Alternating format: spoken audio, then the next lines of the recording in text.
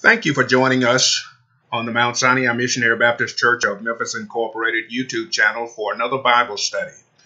We are both delighted and thankful that you have taken the time to partake of this lesson, and I hope it will bless you as it has me in the preparation of it. Let us pray. Our Heavenly Father, we thank you for providing another opportunity for us to gather virtually to learn how we can be more like you and live a fuller life that glorifies you, benefits others, and ourselves. In Jesus' name we pray. Amen.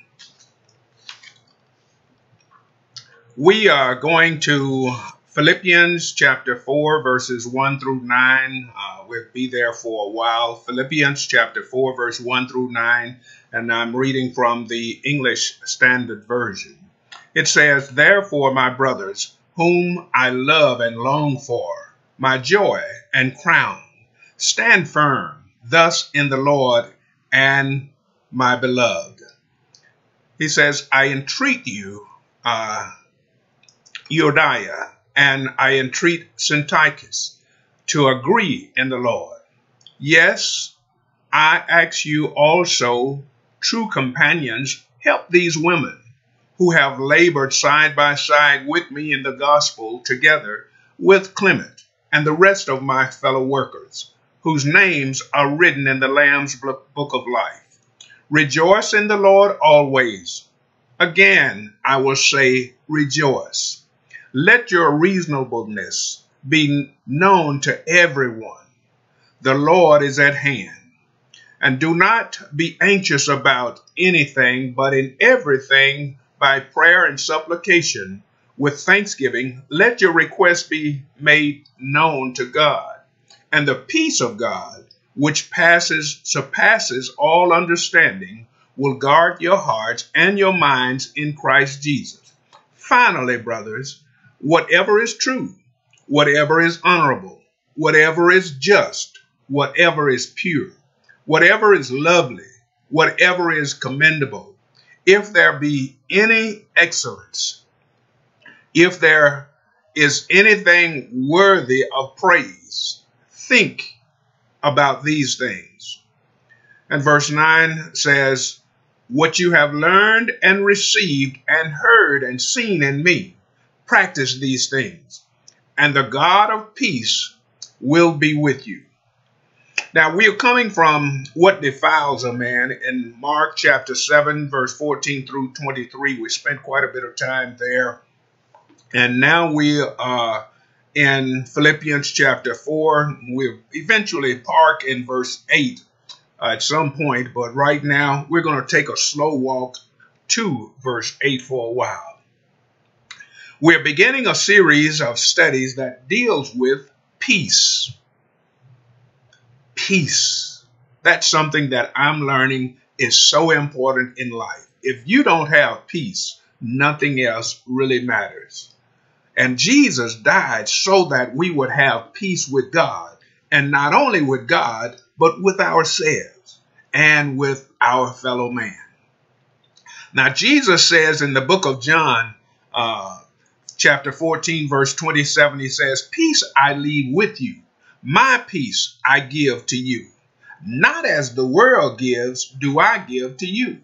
Let not your hearts be troubled, neither let them be afraid." There's a difference between the peace of the world and the peace that Jesus gives us. There is the peace of the world, which is a peace of escapism, of avoiding trouble, of refusing to face things, of thinking thoughts that are unrealistic. In other words, you develop a world of your own. It's a peace that looks as though everything is going all right. A peace that is looked for through pleasure and satisfaction and contentment. The absence of trouble, the positive thinking, the denial of problems. That's the world that's offered by evangelists such as Joel Osteen, just to mention one. But there are other ministries. There is the peace now of Christ and of God. This is a bosom peace, a peace that is deep within each and every one of us that believe in Jesus. It is a tranquility of mind, a composure, a peace that is undisturbed by circumstances and situations. It is more than a mere feeling, even more than attitudes and thoughts. The peace of conquest is one of these types of peace that we have. John chapter 16, verse 33 says, I have said these things to you, that in me you might have peace. In the world you will have tribulations, but take heart, I have overcome the world. This is a piece of conquest that's important for every believer. It is the peace independent of conditions and environment. The peace which no sorrow, no danger, no suffering, no experience can take away from us.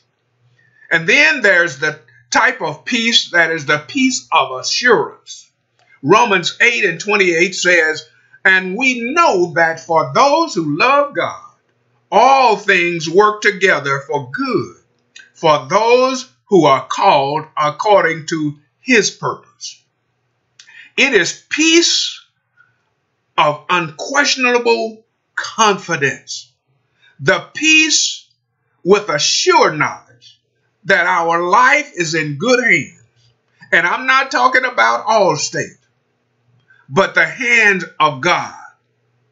It's the unquestionable confidence that all things will work for good to those who love God and are called according to his purpose. Allstate insures property and valuables, but God ensures that no matter what happens to us, he will use it for our good. Then there's another type of peace, the peace of intimacy with God. And in our verses for this week, just to pull out two of those verses, verse 6 and 7, Philippians chapter 4, verse 6 and 7, that teaches us of a peace of intimacy with God. It reads, do not be anxious about anything, but in everything by prayer and with supplication and thanksgiving, let your requests be made known to God. And the peace of God, which surpasses all understanding, will guard your heart and your mind in Christ Jesus. I feel like just stopping right there for a minute and meditating.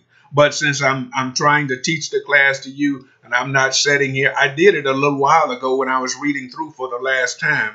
But oh, what a blessing it was to my heart to know that I have an intimacy with God that will guard my heart and my mind in Christ Jesus. Now, along with showing us by the examples of peace, Jesus maintained, he shows us how we are to love as a demonstration of the peace that is within us. On the cross, while having the sins of the entire humanity on him, Jesus still displayed agape type love for his enemies even. He cried out to the Father, forgive them, for they didn't know what they were doing. They had condemned Jesus, but in actuality, they were condemning themselves. I believe when we do things that we shouldn't do, and in a sinful way, we are crucifying Jesus anew by our actions. And I also believe that Jesus is still at the right hand of the Father, making intercessions for us by saying, Father, forgive them, for they don't know what they're doing.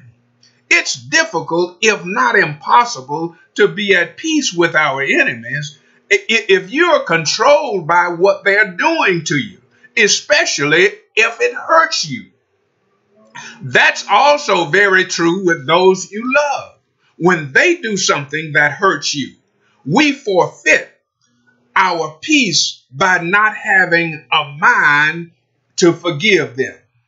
The source of our peace is always born or began in reconciliation. Its source is found only in the reconciliation produced by Jesus Christ. Peace always has to do with personal relationships. Our relationship with ourselves, our relationship with God, and our relationship with our fellow men. We must be bound, woven, and joined together with ourselves and with God and with our fellow man. Ephesians chapter 2, verse 13 and 14 says, "But now in Christ Jesus, you who were once far off have been brought near by the blood of Jesus Christ. For he himself is our peace, who has made us both one and has broken down in his flesh the dividing wall of hostility." Colossians 1 and 20, verse 21 says, "And through him to reconcile to himself all things, whether on earth or in heaven, making peace by the blood of his cross. And you who once were alienated and hostile in mind, doing evil deeds."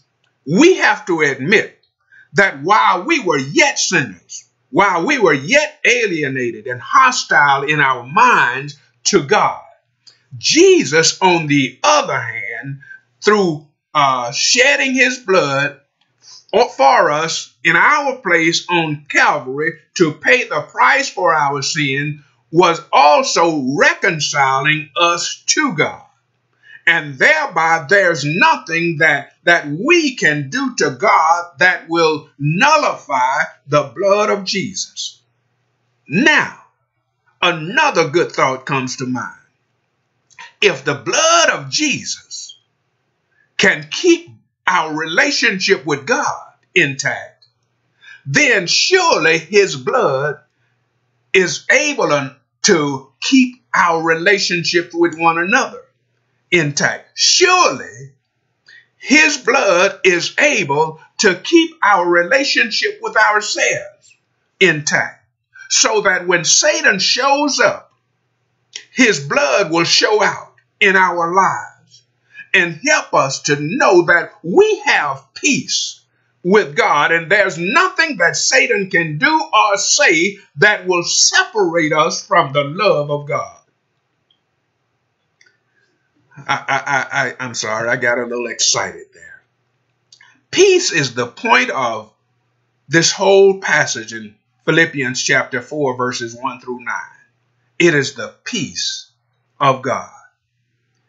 Verse 7 of Philippians 4th chapter says, "And the peace of God, which surpasses all understanding, will guard your heart and your mind in Christ Jesus." That is so important to me. That verse has reminded me this week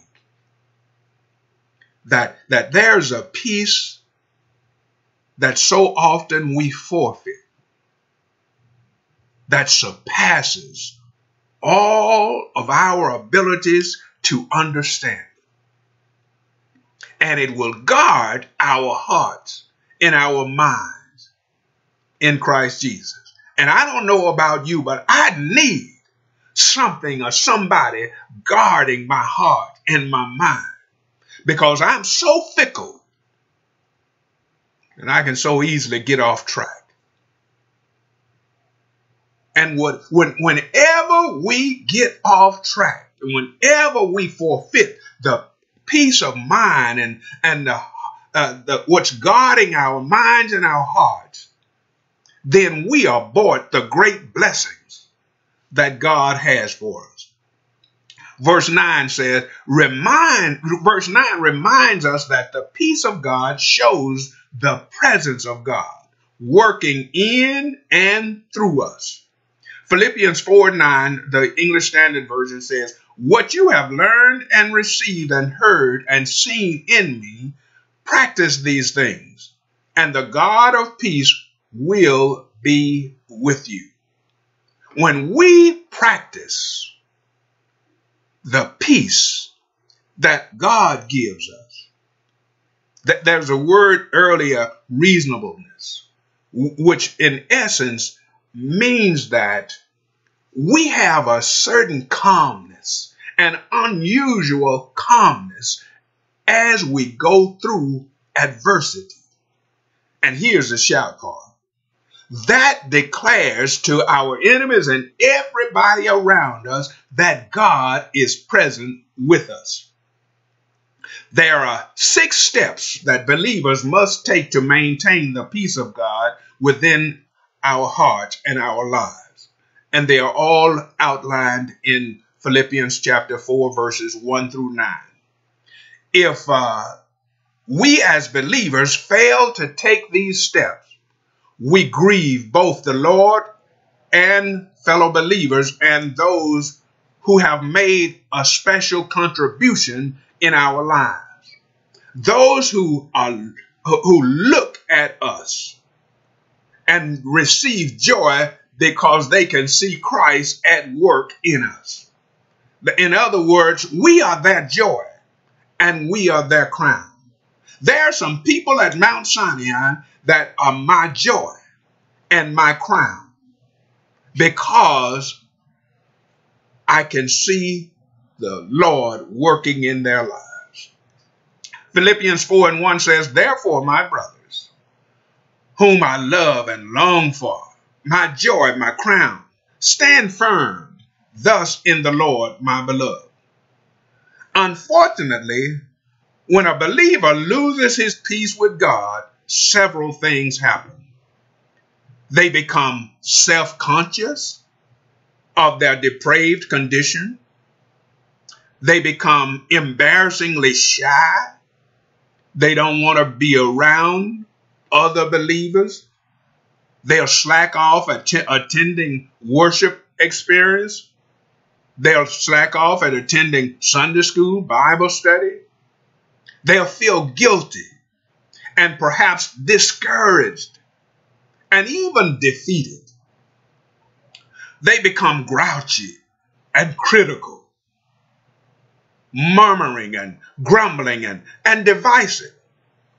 In other words, they become the type of person, or we can become the type of person that nobody really wants to be around.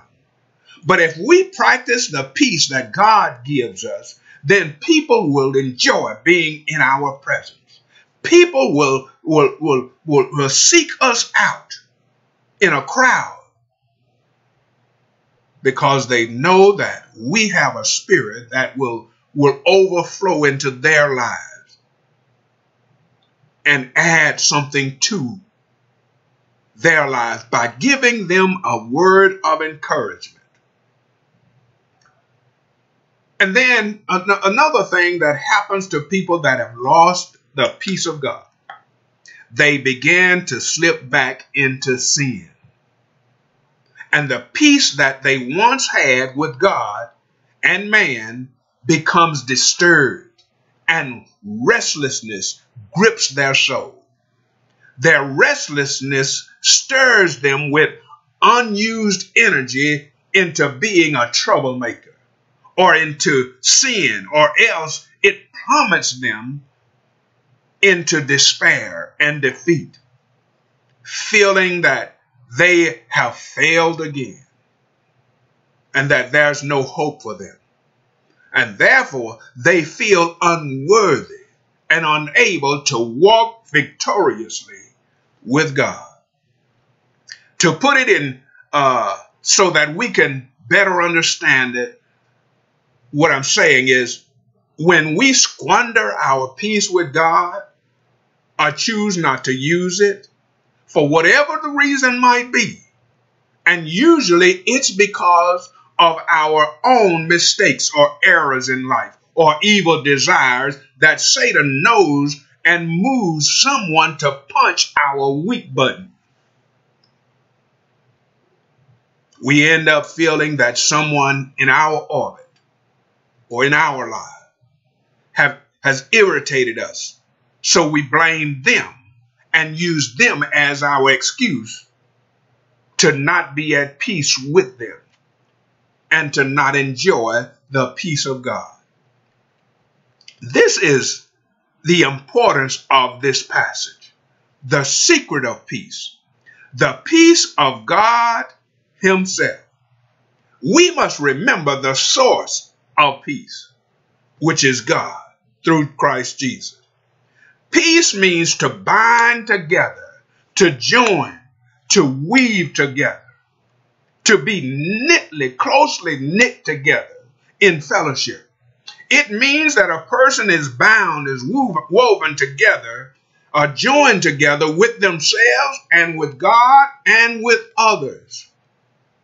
The goal is to have peace with self and with God and with others. The Hebrew word shalom means freedom from trouble or the control of trouble and a lot more. It means experiencing the highest good and enjoying the very best, possessing all of the inner good possible. And I'm a firm believer that what's on the inside will show up on the outside. It means wholeness and soundness. It means prosperity in the broadest and the greatest sense, especially in the spiritual sense of having a soul that is blossoming and flourishes. You can bubble over with joy when your peace flourishes. God, the God, but God, the God of peace, will be with you. Let us pray. Our Heavenly Father, we thank you for your comforting help during the recording of this video. We pray that you will give the increase so that what was said and heard will make sense and be useful in our walk with you. In Jesus' name we pray. Amen. That's all I've got for this Thursday night Bible study. We pray that you will be blessed by it. We pray that you're continuing to wear a mask and practice social distancing or physical distancing, and that you're practicing good sanitary habits by washing your hands often.